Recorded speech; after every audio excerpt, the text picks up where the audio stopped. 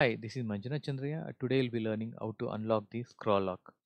So, in the Excel sheet, we have come across a issue where we can't move the cursor as it been locked. So you can see here, if I click somewhere anywhere here, I can click using the mouse, but I can't move the arrow keys, right? So this is due to the scroll lock has been locked. So you need to unlock it. There are two options. I'll show you the two options. One is the shortcut. So if you can come to the left hand side, you can see this scroll lock. Yeah, you can see this here. To unlock it, you can use a function key and S.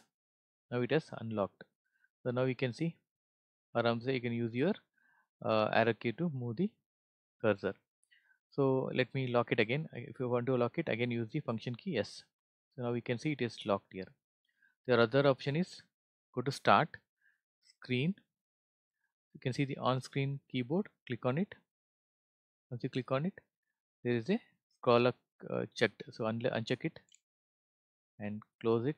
Now you can see your cursor can be moved using your arrow keys. I hope this session was helpful. Do let me know for any other things. Thank you for your time.